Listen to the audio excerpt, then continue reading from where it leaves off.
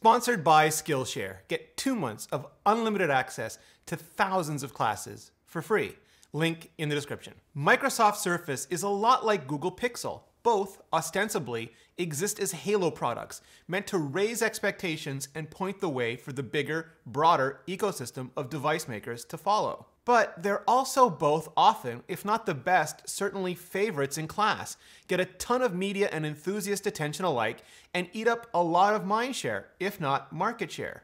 And they both target Apple in their advertising. Of course, because despite Apple being a relatively small part of the market, targeting their own manufacturers, which are honestly their real competition, would be partner side. As a result, they always feel kind of held back, restricted, restrained, not allowed to really fully strut their stuff.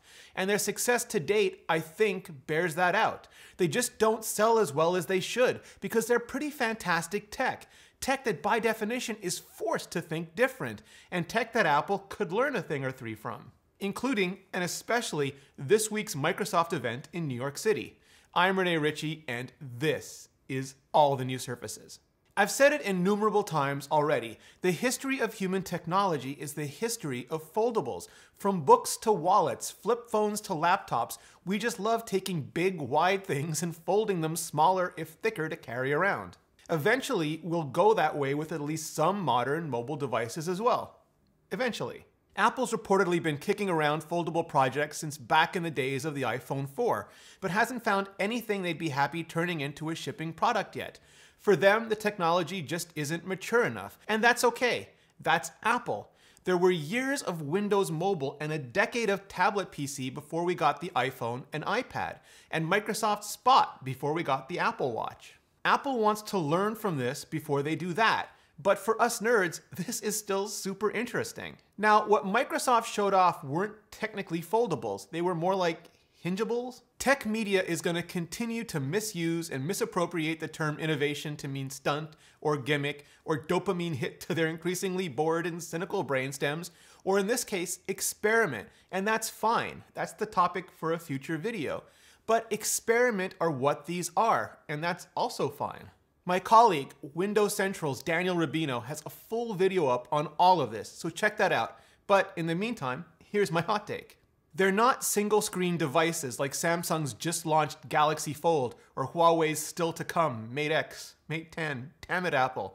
They're dual-screen devices, two identically sized displays hinged together. We've seen the concept before, multiple times, but this implementation is super slick, with all the hardware panache that we've come to expect from Microsoft's Surface line. The Neo, the bigger of the two, has dual 9-inch displays and runs Windows 10 10, Windows 10 X, damn it Apple, a new version of Windows based on the same Windows core that also runs HoloLens 2 and Xbox One. Since the hinge bends all the way around, you can open it partially to use it like an AD&D player's handbook style tome. Lay it out flat like a Monopoly board for full-size tablet fun. Fold it all the way back like a paperback for more one-handed half-size tablet action, or snap it shut to keep both those screens safe while not in use. You can also prop it up like a laptop and even flip around this really neat little hardware keyboard and mount it low to use the remaining screen like a giant emoji-strewn touch bar, or higher up to enable a faux touchpad. Two hinge screens aren't as awesome looking and certainly aren't as swipe across friendly as true foldable screens, but they also aren't as fragile either. The real endgame here is true foldables with true touchscreen tech and full-on haptic control simulation, so you don't need accessories. The screen can just feel like keys or dials or sliders or whatever control surface you need or want. But we're still a long, long way from that, and this is a differently compromised idea from the Galaxy Fold to get us one differently diagonal step there. The Duo is a smaller version of the Neo with twin 5.6-inch displays.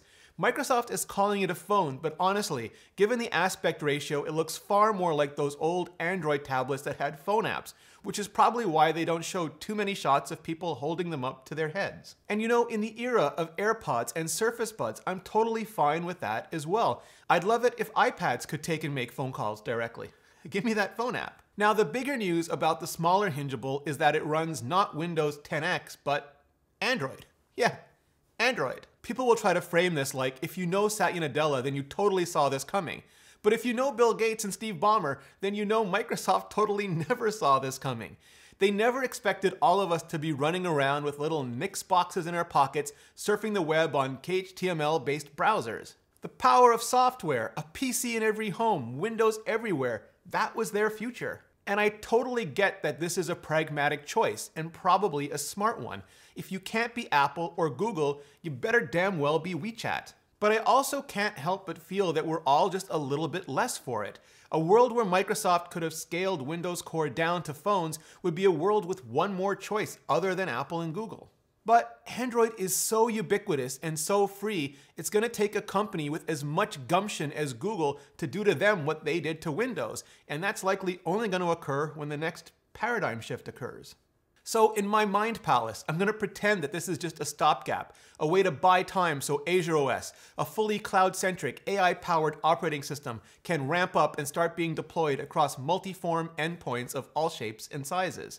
Yes, that is what I'm going to pretend, even while I try to figure out how Microsoft is going to square their commitments to privacy with Google's all-consuming operating system running root level on their devices. Now, neither the Neo nor the Duo are coming to market until the end of 2020 at the earliest, more than a year from now. For the Neo, that's easy to understand. Microsoft is showing it off now because it's really less product and more ecosystem jumpstarter. Microsoft hopes, I think, all their device partners will try to meet or beat them to market, so there will be a critical enough hardware mass to compel software support from developers. And I mean, I hope.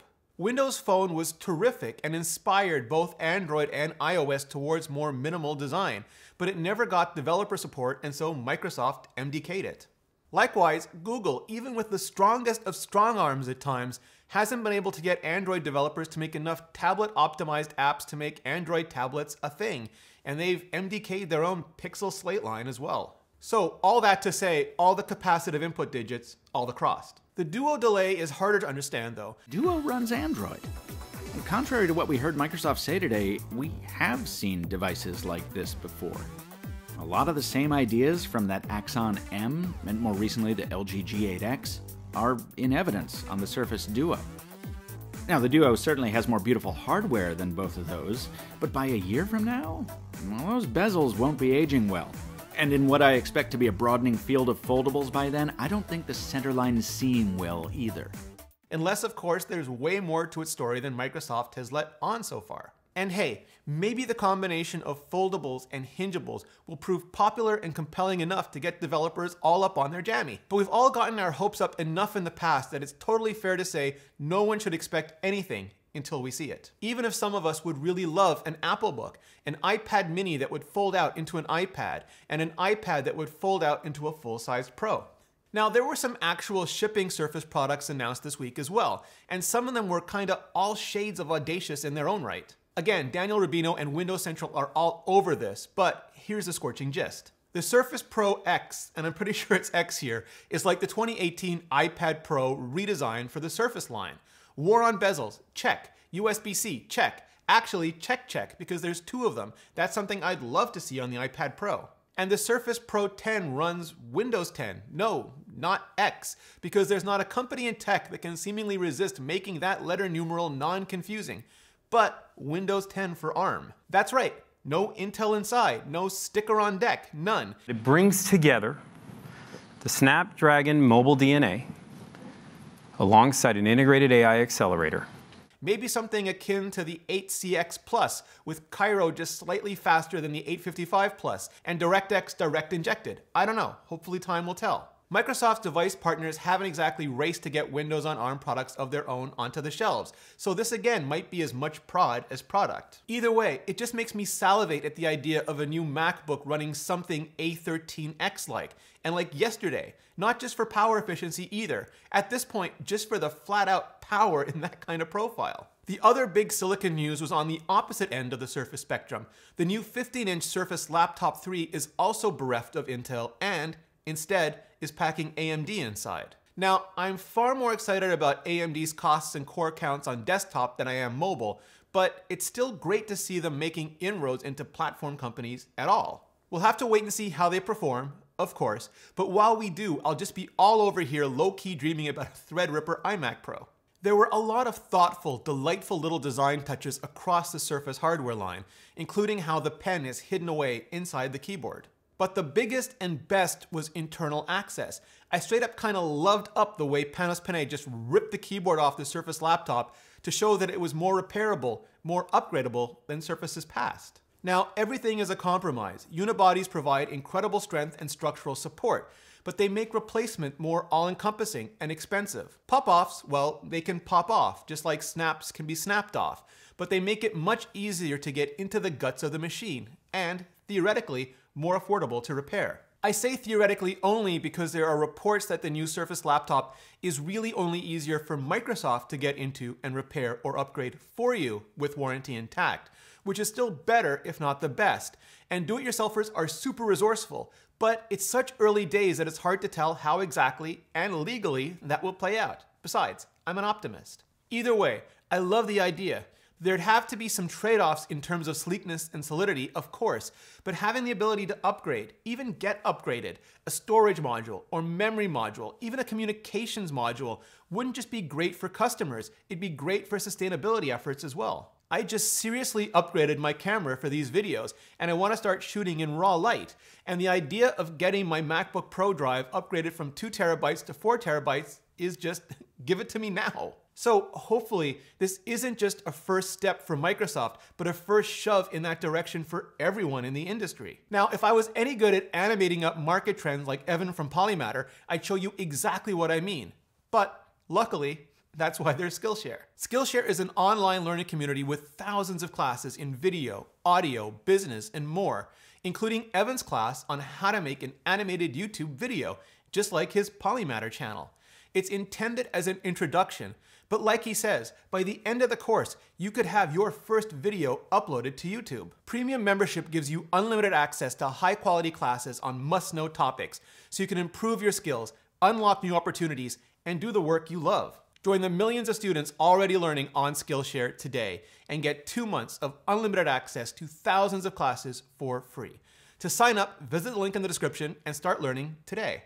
Thanks Skillshare, and thanks to all of you for supporting the show. So, those are some quick thoughts on what Microsoft just announced and what, if anything, I'd like to see Apple take from all of it. But now, hit the like button if you do, hit subscribe if you haven't already, and Surface skip that bell dingus so YouTube will actually tell you when future videos go live. Then hit up the comments and let me know. What do you think of the announcements, of the tech, of the trends, of all of it? Thanks for watching, and see you next video.